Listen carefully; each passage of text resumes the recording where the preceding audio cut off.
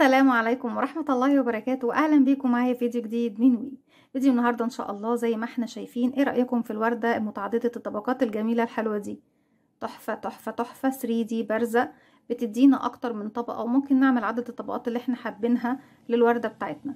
طيب ايه رأيكم؟ الفكرة بتاعتي النهاردة ان احنا نبتدي نشتغل مربع من وردة متعددة الطبقات زي ما احنا شايفين، لعمل مفرش سرير او مفرش سفرة او بطانية بيبي او مفرش مربع كده للانتريه من المربعات اللي هنعملها مع بعض النهاردة. لكن هنكون منه، هحط لكم صورة مفرش سرير في منتهى الجمال والروعة على الفيديو ان شاء الله. زي ما احنا شايفين الوردة بتاعتنا بتكون متعددة الطبقات، يعني بقدر اعمل وردة من اكتر من طبقة وبعد كده بحولها لمربع، وبيكون طبعا عندي داخل المربع ده بردك اوراق الشجر بتاعت الوردة بتاعتي. يلا نقول بسم الله الرحمن الرحيم ونبتدي نشتغل. هنشتغل بمجموعة الوان وهنشوف مع بعض دلوقتي المربع، وان شاء الله نشرحه بطريقة سهلة جدا وبسيطة تكون سهلة عليكم كلكم. في البداية طبعا احنا ممكن نختار لون الوردة نفسه على حسب ما احنا حابين. تختاروا لون الروز او اللون الاحمر، اوكي مفيش مشكلة، او اللون الاصفر او اي لون من الالوان اللي تحبوها للظهور هتخلوه لون الوردة بتاعكم. هنخلي لون الوردة باللون الاحمر، وهنخلي الجزء الابيض طبعا في المفرش عندنا، وعندنا كمان لون يعني جزء باللون الجراي الرمادي، وعندنا طبعا اوراق الشجر بتاعه الورده هتكون باللون الاخضر. هنقول بسم الله الرحمن الرحيم ونبتدي نشتغل. اول حاجه طبعا ببتدي اعملها للورده بتاعتي،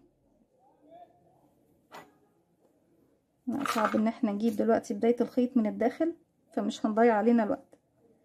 هنعمل دائرة سحرية. انت ممكن تبتدي بمجموعة من السلاسل، وممكن تبتدي بمجموعة بدائرة سحرية على حسب ما بتحبي، الطريقة السهلة عليكي اشتغلي بيه. احنا طبعا شرحنا كل الطرق مع بعض. بسيب مسافة من الخيط، وانا افضل طبعا الطريقة السحرية. هجيب الخيط بتاعي هلف على 2 من الاصابع بالشكل ده، والف خلف الاصابع واجي تاني من الامام. لما باجي من الامام ما بجيبش الخيط جنب بعضه، بجيبه عكس بعضه بشكل حرف الاكس زي ما احنا شايفين، وارجع الف تاني للخلف. هلف ايدي الناحية التانية. الابرة اللي هنشتغل بيها رقم 3.5 ملم، وعلى حسب طبعا سمك الخيط بتاعي. اتكون عندي هنا على ايدي حلقتين، بدخل تحت الحلقة الاولى واسحب الحلقة التانية من تحت الاولى بالشكل ده. هلف ايدي واخرج الخيط من على ايديا واحدة واحدة، واتأكد ان طرفين الخيط بصوا داخلين داخل الدائرة السحرية بتاعتي. طرف خيط البداية اللي هو طبعا مش متصل بالشلة بحافظ عليه لان هو اللي هيقفل لي الدائرة السحرية. اما الطرف اللي هو متصل بالشله برفعه على ايدي بالشكل ده وابتدي اشتغل. اتكون عندي هنا كده بالشكل ده حلقه. الحلقه دي طبعا انا ما ينفعش اشتغل على طول قبل ما اقفل الدائره السحريه بتاعتي. طيب هنلف الخيط بقى ونخرج من الحلقه دي بسم الله الرحمن الرحيم. كده بكون ارتفعت سلسله. السلسله دي بتقوم معايا بدورين. الدور الاول هي خلاص عملته، ايه هو؟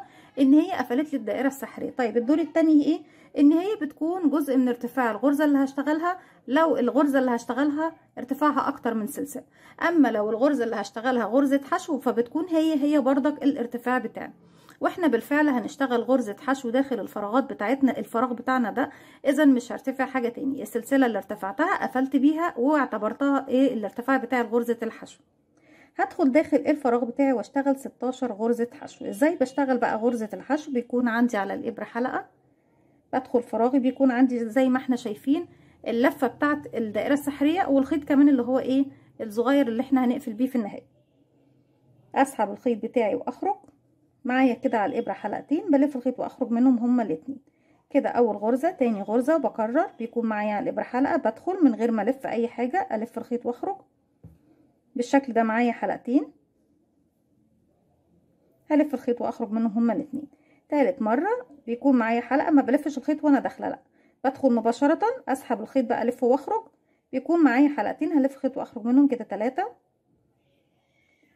4 5 6 7 8 9 10 11. طيب السنتر بتاع الدائرة الساحية بتاعتي واسع، بشد خيط البداية ده بضيق المكان.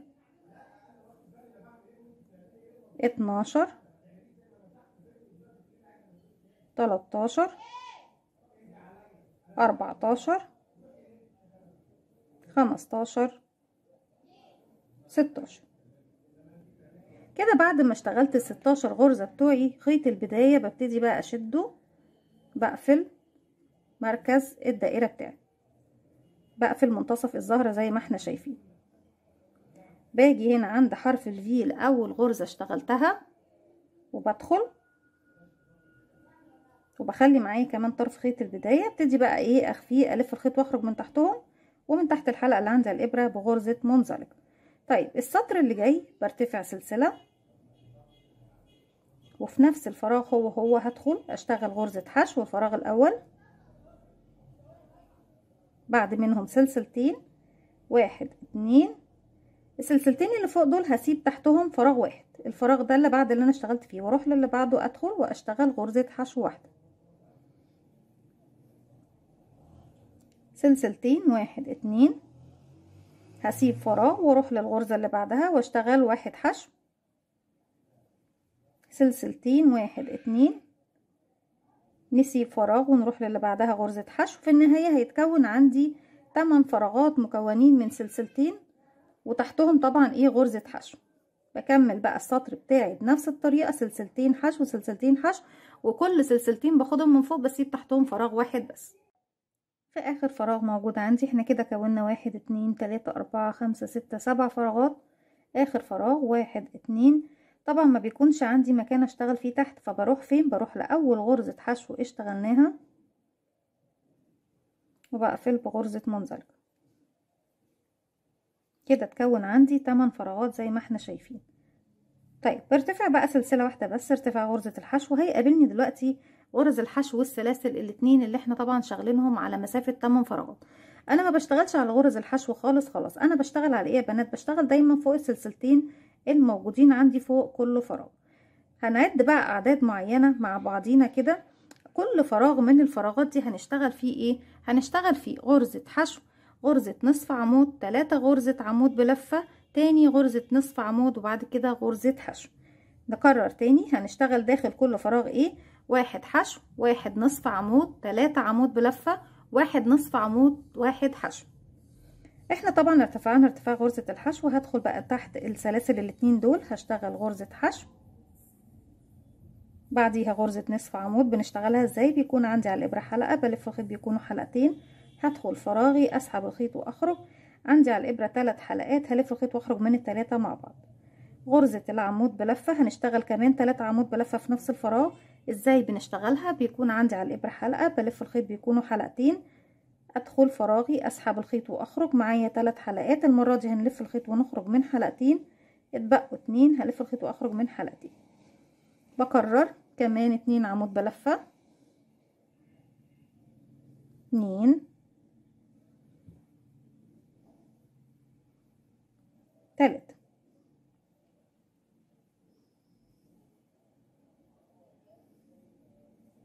بعد ما اشتغلت 3 غرزة عمود بلفة هرجع تاني واشتغل غرزة نصف عمود،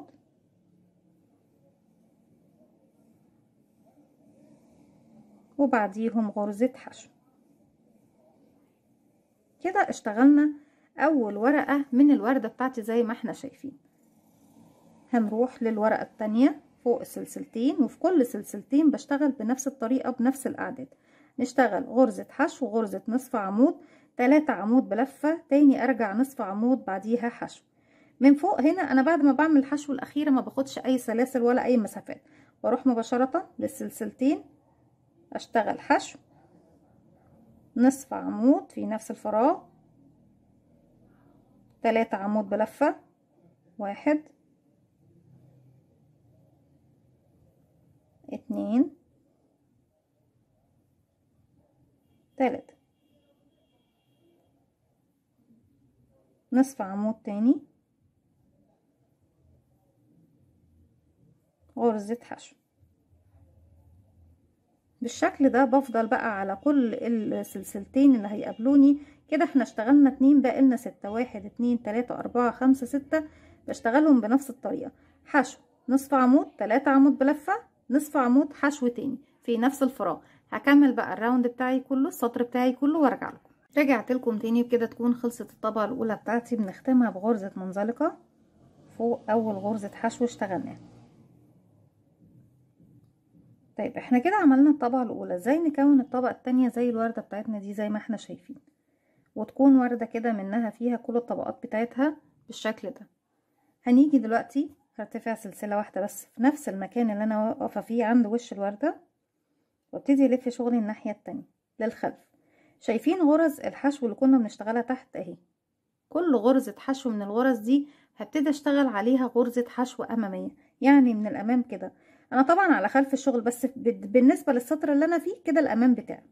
هاجي بعد ما ارتفعت السلسلة هاجي من الامام كده. انا طبعا غرزة الحشو اللي هشتغل عليها هي دي، قبلها فراغ وبعدها فراغ. باجي في الفراغ اللي قبلها بدخل وارفعها على الابرة واخرج من الفراغ اللي بعدها، اسحب الخيط تاني من تحتها واخرج. معايا حلقتين هلف الخيط واخرج منهم. بكده بكون عملت غرزة حشو امامية على غرزة الحشو اللي تحت. بعد كل غرزة حشو اخد 4 سلسلة، 1 2 3 4. بعد ال4 سلاسل هتقابلني غرزة الحشو اللي بعدها. طبعا الورقة نفسها انا ماليش علاقة بيها خلاص، انا بتركها. بروح لغرزة الحشو ادخل في الفراغ اللي قبلها وارفعها على الابرة واخرج من الفراغ اللي بعدها، اسحب الخيط واخرج. معايا على الابرة كده حلقتين، هلف الخيط واخرج من الحلقتين. تاني بكرر 4 سلسلة، 1 2 3 4. ونروح فين يا بنات؟ تلقائي مباشرة هبص الاقي ايدي رايحة عند غرزة الحشو اللي بعدها. بدخل في الفراغ اللي قبلها وارفعها على الابرة واخرج من الفراغ اللي بعدها، الف الخيط واخرج. الف الخيط واخرج من الحلقتين اللي على الابرة، وبكده بكون عملت غرزة حشو. 4 سلسلة، 1 2 3 4. هروح لغرزة الحشو اللي بعدها وبعمل حشو امامي، وهكذا لغاية ما بتكون عندي 8 فراغات جديدة في خلف الوردة زي ما احنا شايفين. 1 2 3 4. غرزة حشو امامية على غرزة الحشو اللي تحت.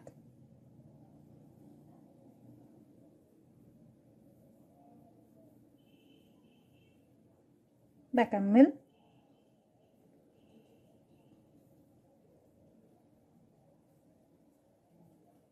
1 2 3 4. غرزة حشو امامية. كده فاضل لنا واحدة بس. 1 2 3 4 سلسلة، وفي اخر غرزة حشو هنزل اعمل غرزة حشو امامية. طيب هل انا كده خلصت؟ لا ما خلصتش، ما انا هنا المكان ده فاضي. وتكون عندي كده ايه؟ 1 2 3 4 5 6 7. طيب فين الفراغ الثامن؟ 1 2 3 4 سلسلة. وهنروح فين المرة دي بقى؟ فاكرين غرزة السلسلة اللي احنا كنا مرتفعينها في بداية السطر دي اهي؟ قبل ما اعمل غرزة الحشو الامامية هنزل من تحتها واعمل غرزة منزلقة. كده خلص السطر بتاعي من الخلف، لاني مرة بشتغل على الامام ومرة بشتغل على الخلف. هرتفع سلسلة وهلف شغلي للامام تاني بقى، وابتدي هجيب ورقات الوردة بتاعتي اللي احنا اشتغلناها الطبقة الاولى، وهبتدي اشتغل على السلاسل اللي عندي. في قاعدة معينة يا بنات هنقولها مع بعض دلوقتي. ايه هي القاعدة بتاعتي؟ احنا عندنا زيادة. الزيادة مرة بتكون على وش الشغل ومرة بتكون على ظهر الشغل. دلوقتي هنقول الزيادة اللي على وش الشغل، ولما نوصل للسطر الجاي هنقول الزيادة على ظهر الشغل بتكون ايه. طيب احنا في كل ورقة من ورقات الوردة بتاعتي كنا بنشتغل ايه يا بنات؟ كنا بنشتغل نص حشو، نصف عمود، 3 عمود بلفة، نصف عمود حشو.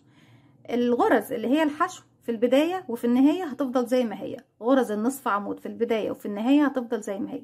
يعني ببتدي بحشو نصف عمود وبختم بنصف عمود حشو، هي ما بتتغيرش. ايه اللي بيتغير معاكم؟ بيتغير معانا عدد الاعمدة اللي احنا بنشتغلها. تحت كنا بنشتغل 3 عمود بلفة، في كل طبقة بتزوديها من الوردة بتزودي 2 عمود بلفة على كل كل مجموعة من الاعمدة. يعني السطر اللي جاي دوت بدل ما كنا بنشتغل حشو ونصف عمود 3 عمود، هنشتغل حشو ونصف عمود 5 عمود بلفة. ليه خليناهم 5؟ لان احنا زودنا طبقة، وفي كل طبقة بنزود 2 عمود بلفة لكل ورقة من ورقات الوردة بتاعتنا. احنا هنا طبعا عند المكان دوت بدايتي هشتغل بقى على السلاسل الاربعة دول ايه؟ حشو،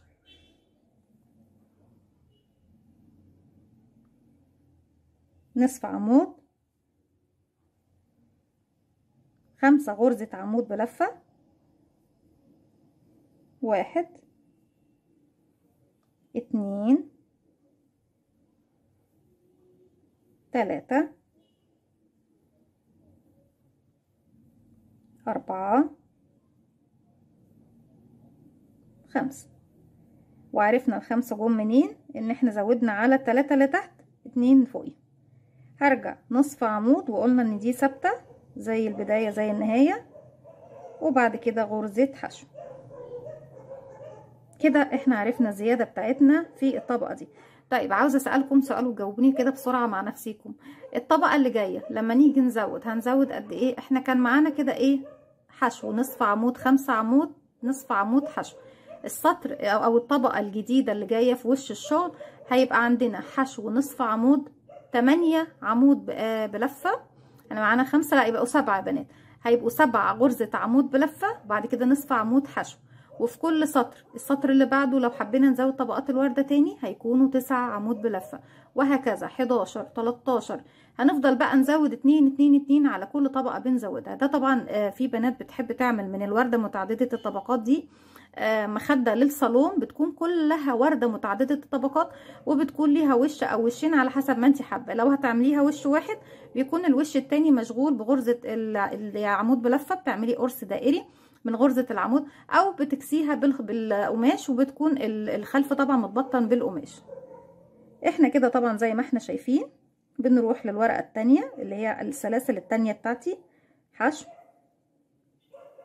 نصف عمود، 5 غرزة عمود بلفة، 1 2 3 4 5. نصف عمود تاني حشو. وبكرر دوت على كل فراغ يقابلني فيه 4 سلاسل، بكرر نفس الاعداد بتاعتي زي ما احنا شايفين.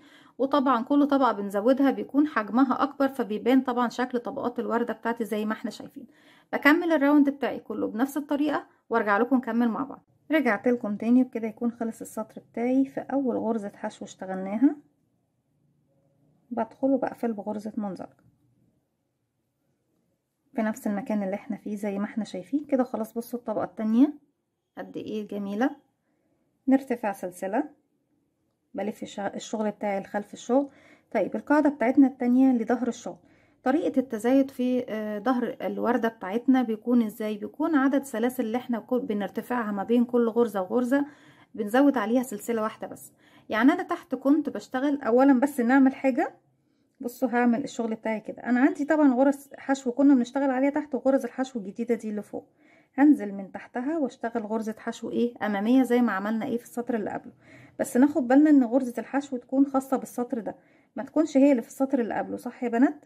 يبقى ناخد غرزة الحشو التانية اللي فوق اللي هي طبعا تحت السطر اللي احنا شغالين فيه، واشغل غرزة حشو امامية. كنت تحت باخد 4 سلاسل. اتفقنا في القاعدة بتاعتنا بتقول ان في خلف الشغل بزود سلسلة على كل السلاسل اللي بتكون موجودة عندي.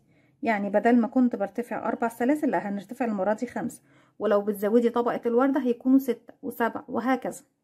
يبقى كده 1 2 3 4، المرة دي 5 زي ما احنا قلنا. طبعا في كل مجموعة بنزود سلسلة واحدة بس.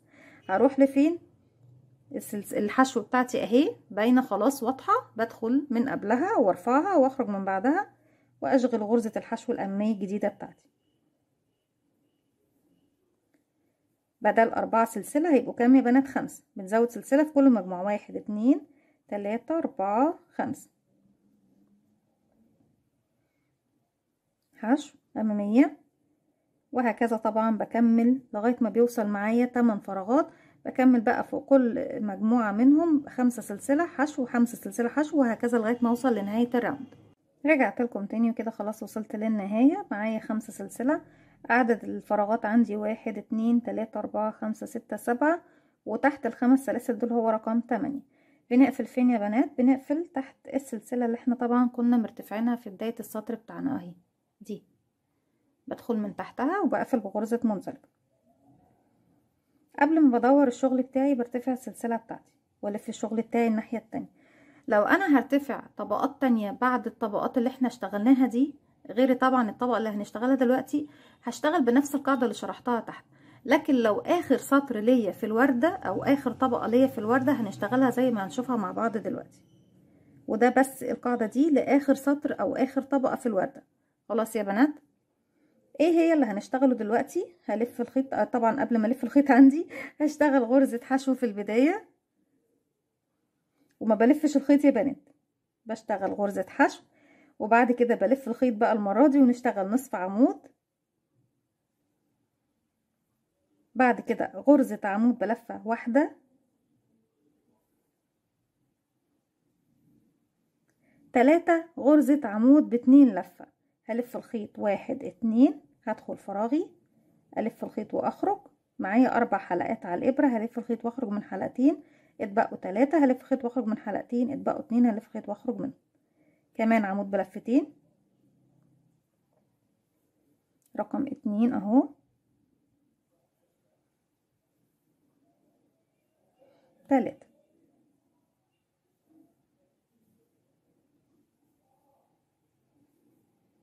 بعد ال3 غرزة عمود بلفتين بشتغل غرزة عمود بلفة، برجع اكرر بقى الغرزة اللي انا عملتها على اليمين هي اللي على اليسار.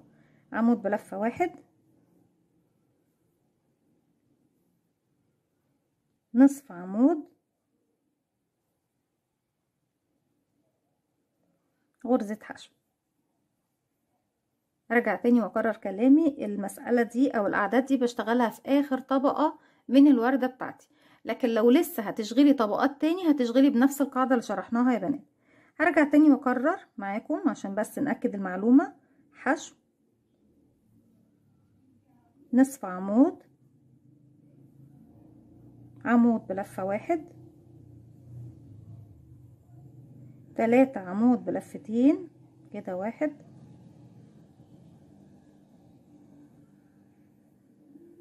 2،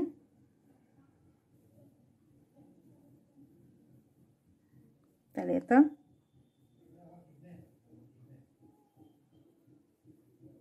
نرجع تاني عمود بلفة، نصف عمود، حشو. وبكرر بقى على كل ورقات الوردة بتاعتي بنفس الطريقة زي ما احنا شايفين. هكمل الورقات ال6 الباقيين ليا وبعد كده ارجع لكم نبتدي نشوف هنعمل ايه مع بعض. رجعت لكم تاني وبكده تكون خلصت الطبقة الأخيرة بتاعتي وهي الطبقة الثالثة عامة في الوردة. انتوا طبعا يا بنات بالنسبة لأي وردة هتعملوها متعددة الطبقات هتكملوا بنفس القاعدة اللي احنا شرحناها مع بعض، لكن احنا دلوقتي مش هينفع نكمل غير الطبقة اللي احنا عملناها دي عشان نكمل المربع بتاعنا للمفرش السرير. هندخل بقى فوق أول غرزة حشو عملناها نقفل بغرزة منزلقة. طيب انا كده بالنسبة للون الأحمر شكرا جدا وخلاص عمل دوره وكتر خيره.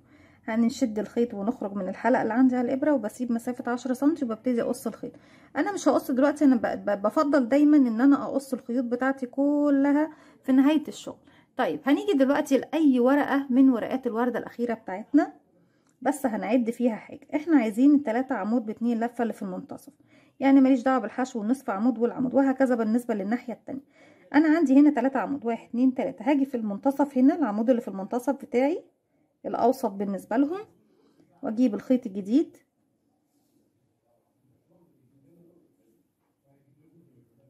بالشكل ده، هقفله عقدة بداية وهدخل في العمود اللي في المنتصف بتاعي من ال3 اللي تحت يا بنات، وهسحب الحلقة الجديدة بتاعتي دي، ارتفع سلسلة وفي نفس الفراغ هدخل واشغل غرزة حشو بالشكل ده. كده ثبتنا اول غرزة موجودة عندنا في المكان ده.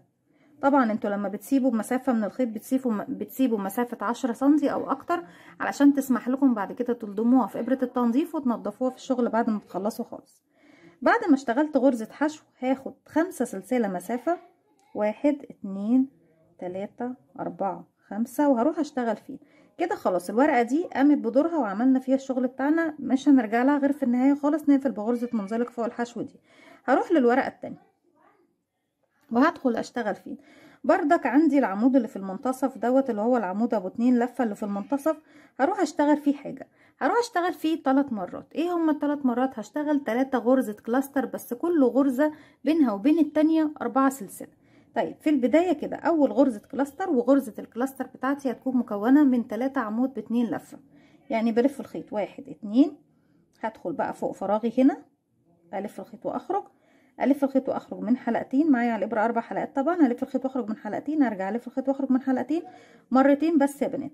الحلقه الاخيره هخليها معايا على الابره زي ما احنا شايفين، والحلقه الاساسيه طبعا الف الخيط تاني مرتين، 1 2، وفي نفس الفراغ بدخل اسحب الخيط واخرج، الف الخيط واخرج من حلقتين، الف الخيط واخرج من حلقتين، كده مرتين وسيبنا التالتة. تالت مره بلف مرتين وادخل فراغي، اسحب الخيط واخرج، الف الخيط واخرج من حلقتين، الف الخيط واخرج من حلقتين. كده زي ما احنا شايفين خلصنا غرزة الكلاستر الاولى، مش ناقص غير ان احنا نقفل. الف الخيط واخرج من 3 حلقات، ارجع الف الخيط واخرج من حلقتين بالشكل ده. خلصت الحلقة اللي هي غرزة الكلاستر الاولى بتاعتي. بعدها كام سلسلة؟ 4، 1 2 3 4. تاني في نفس الفراغ بكون غرزة كلاستر تاني، هو نفس الفراغ، 1 اخر حلقة على الابرة، 2 واخر حلقة بتاعتي موجودة على الابرة، 3.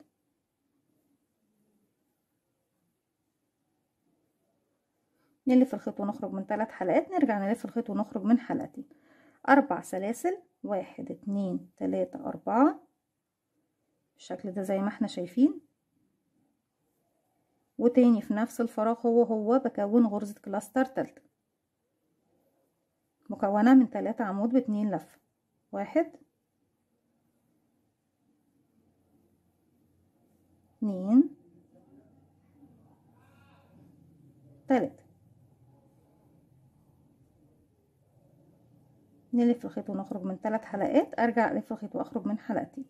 طيب بالشكل ده بعد طبعا ما عملت الزاوية بتاعتي هنا فوق الورقة التانية من الوردة، بعمل ايه؟ باخد 5 سلسلة، 1 2 3 4 5.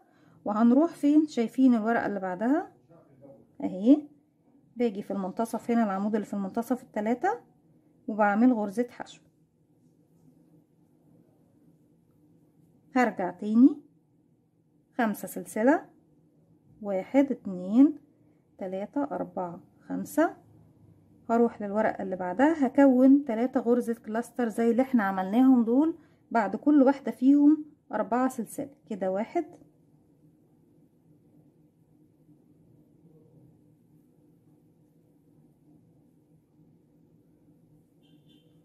2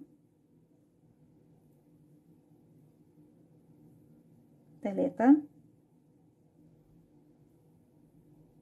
ونخلص غرزة الكلاستر دي و4 سلسلة، 1 2 3 4. تاني في نفس الفراغ 1 2 3.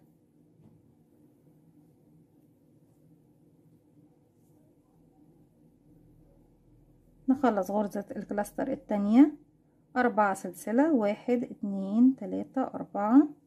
وارجع اكرر غرزة كلاستر تانية اللي هي الاخيرة التالتة بتاعتنا في نفس الفراغ هو 1 2 3. نلف الخيط ونخرج من 3 حلقات، ارجع الف الخيط واخرج من حلقتين. طيب بالشكل ده زي ما احنا شايفين، بصوا لو نلاحظ ابتدى يتكون معايا المربع كده، دي زاوية ودي زاوية، وده طبعا الخط بتاعنا الفاصل. هرجع 5 سلسلة، 1 2 3 4 5. في المنتصف عمود المنتصف بشغل غرزة حشو، تاني 5 سلسلة، 1 2 3 4 5. والمرة دي بقى هروح اعمل تاني بقى نفس الزاوية بتاعتي في الورقة التانية، ارجع 5 سلسلة حشو، 5 سلسلة، وبروح اعمل الزاوية الاخيرة، وارجع 5 سلسلة وبقفل في غرزة الحشو الاولى اللي اشتغلناها غرزة منزلقة. وزي ما احنا شايفين قد ايه الشكل بيكون في منتهى الجمال والروعة. بصراحة انا نفسي عاجبني جدا. زي ما احنا شايفين بكمل بقى الراوند بتاعي بنفس الطريقة، هكمل وارجع لكم ونشوف السطر الجاي هيكون فيه ايه مع بعض. رجعت لكم تاني، وزي ما احنا شايفين كده خلاص اضفنا اوراق الشجر بتاعتنا، وكمان كونا المربع بتاعنا. في النهاية طبعا بروح بعد ما اخدت 5 سلاسل لأول غرزة حشو كنا شغالين عليها هنا، بدخل فوق حرف الفي وبعمل غرزة منزلقة بالشكل ده. كده قفلت المربع بتاعي. طيب في نفس المكان اللي انا فيه خلاص انا اللون الاخضر مش محتاجاه تاني، هبتدي اجيب اللون الابيض. بنقفل عقدة بداية، بسحب الحلقة دي من الحلقة اللي عندي على الابرة،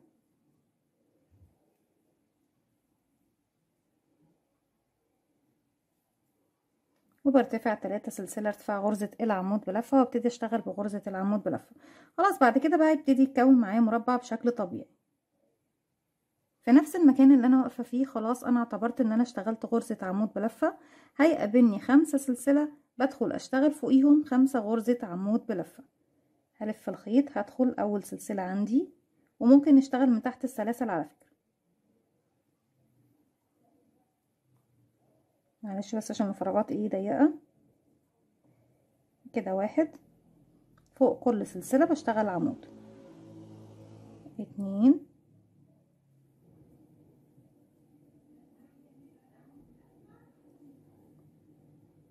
3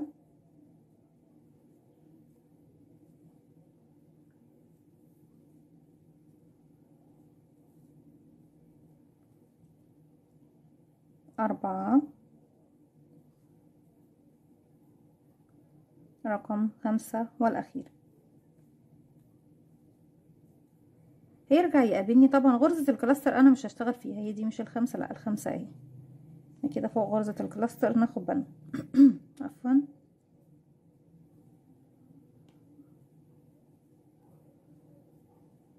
فوق غرزة الكلاستر نفسها ما بشتغلش، هيقابلني ال4 سلاسل، هشتغل فوق ال4 سلاسل دول 5 غرزة عمود بلفة، يعني هشتغل فوق ال4 4 زيهم، وهزود غرزة كمان في النهاية بحيث ان هي تزود لي مكان الزاوية بتاعتي.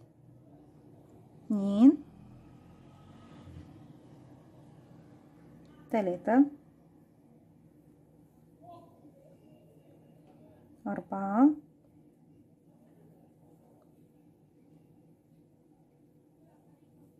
وكمان غرزة يبقوا 5. طيب بعد ال5 دول هنعمل ايه يا بنات؟ هعمل 3 سلسلة، 1 2 3، وهروح فين؟ هروح مباشرة لل4 سلاسل اللي بعديهم، يعني بسيب غرزة الكلاستر وبروح اشتغل كمان 5 غرزة عمود بلفة. وبصوا المرة دي ممكن نشتغل من تحت السلاسل مباشرة، مش لازم على السلاسل نفسها. انا يمكن بحب اكون دقيقة شوية عشان كل واحد يكون عارف امتى هنشتغل وفين، لكن انتوا بالنسبة لكم ليكم حرية الاختيار، تشتغلوا على السلاسل نفسها او تشتغلوا من تحتها زي ما احنا شايفين. ده 1 2 3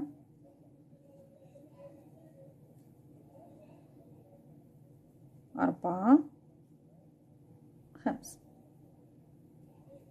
بالشكل ده كونا الزاوية الجديدة بتاعتنا بتاعت المربع. بس كده خلاص بدأنا نضيف الأعمدة بتاعتنا.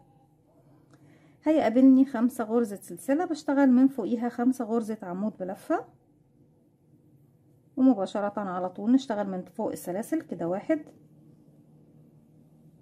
2 3 4 5.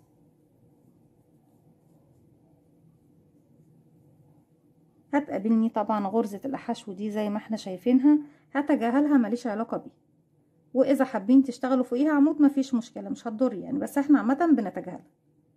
1 ارجع 5 غرزة عمود فوق 5 غرزة سلسلة، 2 3 4 5. بالشكل ده زي ما احنا شايفين.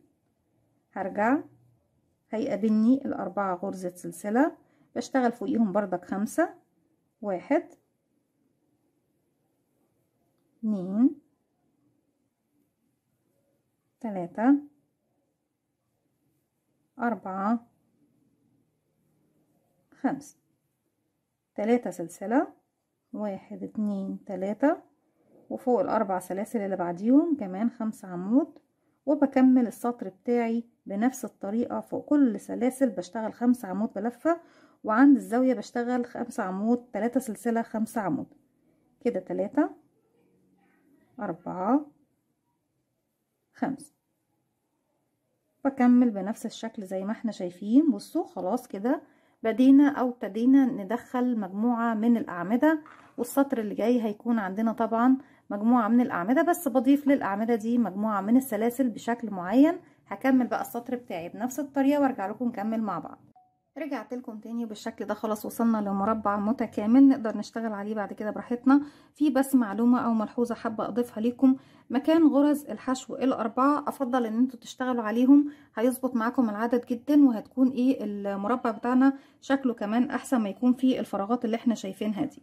يبقى هنشتغل يا بنات مكان غرز الحشو مش هنسيبها، الاماكن بس اللي بنسيبها هي فوق غرز الكلاستر نفسها، لكن اماكن غرز الحشو بشتغل عليها غرزة عمود بلف. هاجي هنا في النهاية طبعا في ثالث سلسلة ارتفاع بدخل وبقفل بغرزة منزلقة. السطر اللي جاي كمان بيكون بنفس اللون بتاعي. طيب احنا في السطر اللي جاي هنبتدي نشتغل بقاعدة معينة، انا هشتغل عمود سلسلة عمود سلسلة عمود، وفي نفس المكان اللي انا هشتغل فيه السلسلة بسيب تحتها عمود، يعني برتفع 1 2 3 وبعدها كمان سلسلة يبقى 4. بكده بكون ارتفعت 4 سلاسل، الثلاثة الاولانيين عمود وسلسلة اللي بعدهم مسافة. انا اشتغلت فوق ال3 سلاسل دول، هسيب العمود اللي بعدهم واروح للعمود اللي بعده واشتغل غرزة عمود بلفة 1. يبقى انا كده اشتغلت عمود سلسلة عمود، ارجع اخد سلسلة واروح اسيب فراغ واشتغل عمود سلسلة، نسيب فراغ ونشتغل عمود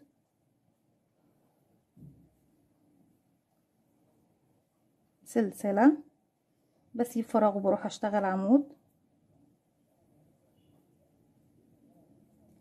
سلسلة، بسيب فراغ وبروح اشتغل عمود. كده وصلت للمكان اللي انا فيه في النهاية. طيب هنا مكان ال3 سلاسل دول هشتغل هشتغل 3 عمود 3 سلسلة 3 عمود، او 2 عمود 3 سلسلة 2 عمود، على حسب ما انتوا حابين الزاوية بتاعتكم. هندخل دلوقتي نشتغل على طول مباشرة 3 عمود 1 2 3 1 2 3 تاني في نفس الفراغ 1 2 3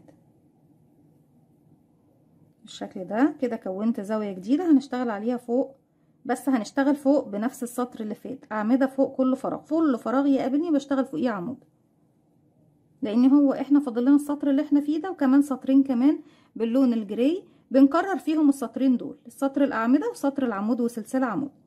هرجع بعد كده اروح على طول مباشرة للعمود الاول، بشتغل عمود سلسلة، هسيب فراغ واروح اشتغل عمود سلسلة، نسيب فراغ ونشتغل عمود، وهكذا طبعا لغاية ما بوصل الى نهاية المجموعة بتاعتي. وفي النهاية خالص بوصل لمكان الزاوية بتاعتي بشتغل 3 عمود 3 سلسلة 3 عمود، وهكذا طبعا السطر بتاعي كله بكمله بنفس التكرار وبنفس الطريقة. سلسلة بسيب تحتها فراغ واشتغل عمود سلسلة، نسيب فراغ ونشتغل عمود سلسلة عمود سلسلة عمود. هكمل بقى بنفس الطريقة زي ما احنا شايفين بالشكل ده لغاية ما اوصل للزاوية، بشتغل 3 عمود 3 سلسلة 3 عمود، وارجع عمود سلسلة عمود سلسلة عمود عمود سلسلة عمود، وهكذا لغاية طبعا ما بخلص الراوند بتاعي واوصل لنفس المكان اللي انا فيه في ثالث سلسلة ارتفاع، بقفل بغرزة منزلقة. هكمل وارجع لكم. رجعت لكم تاني وكده وصلنا لنهاية السطر زي ما احنا شايفين، بجد تحفة فنية، انا معجبة بيه جدا، من اجمل الوحدات بصراحة اللي عملناها مع بعض. هنا طبعا بعد ما اشتغلت عمود واخدت السلسلة هلف الخيط، هسيب فراغ وهدخل في الفراغ دوت اشغل الف الخيط واخرج، الف الخيط واخرج من حلقتين. اخر حلقتين هسيبهم وهغير للون الجديد، وهو طبعا اخر لون بيكون موجود عندي هو لون المفرش الاساسي بتاعي. بقفل العقدة بتاعي وبسحب الحلقة بتاعتها من الحلقتين اللي عندي على الابرة، وبعد كده هرتفع سلسلة. هروح فين بقى؟ 1 2 تالت سلسلة بدخل وبقفل بغرزة منزلقة بالشكل ده. طيب السطر اللي جاي بيكون هو السطر اللي هو الاول بعد ما اشتغلنا الوردة بتاعتنا، يعني بشتغل عليه كله اعمدة. برتفع مكان اللي انا فيه 1 2 3 سلسلة، وطبعا فوق السلسلة اللي بعدهم هروح اشتغل هنا عمود بلفة،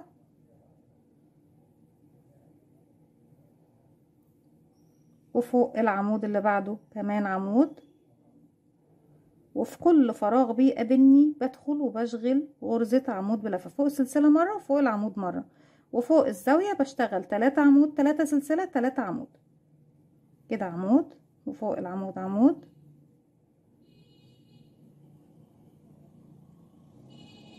وهكذا. طبعا بكمل شغلي فوق كل فراغ بشتغل عمود بلفة، ما باخدش سلاسل في السطر ده. طيب السطر اللي جاي يا بنات بكرر السطر اللي فات اللي هو كان سلسلة عمود سلسلة عمود سلسلة عمود، وداخل الزاوية طبعا احنا عارفين ان بنشتغل 3 عمود 3 سلسلة 3 عمود بلفة.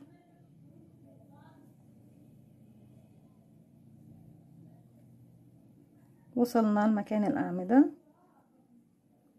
بنشتغل فوق الأعمدة اللي كانت في الزاوية اللي تحت أعمدة زيها لغاية ما بوصل إلى ال3 سلاسل. في ال3 سلاسل هما اللي بعمل فيهم الزاوية الجديدة بتاعتي.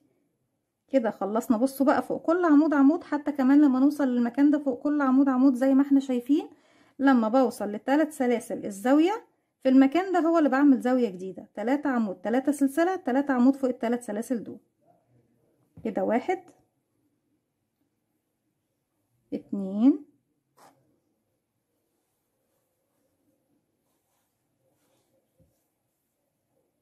3 1 2 3 وارجع تاني في نفس الفراغ. 1 2 3 هرجع تاني فوق كل عمود يقابلني غرزة عمود بلفة زيه، وفوق كل سلسلة بشتغل كمان فوقيها غرزة عمود. يعني اي فراغ بيقابلني او بيصادفني بشتغل فوق منه عمود بلفة زي ما احنا شايفين. السطر اللي جاي زي ما قلنا هيكون تكرار للسطر اللي فات دوت اللي هو سلسلة عمود سلسلة عمود سلسلة عمود، وطبعا في النهاية خالص لما بنوصل لمكان الزاوية بيكون فيها 3 عمود 3 سلسلة 3 عمود فوق ال3 سلاسل زي ما احنا شايفين. مش هطول عليكم. طريقة تشبيك الوحدة بتاعتنا بتكون اما بالابرة والخيط او بطريقة غرزة المنزلقة، وعندنا 2 فيديو تقريبا لطريقة التشبيك بغرزة المنزلقة، اللي يحب طبعا يراجعهم. اتمنى ان هم ينولوا اعجابكم، ولو في اي توضيح قولوا لي وانا من عناية الاتنين اشرح طبعا الجزء اللي انتم مش فاهمينه في التشبيك. دي كانت فكرة الوحدة بتاعتي النهاردة. اتمنى يا رب ان هي تكون سهلة وبسيطة وتنول اعجابكم. ما تنسوش لو عجبكم الفيديو تعملوا لي لايك وشير وسبسكرايب، واستنوني في فيديو جديد من وفعلوا زرار الجرس عشان يوصلكم مني كل جديد. السلام عليكم ورحمة الله وبركاته.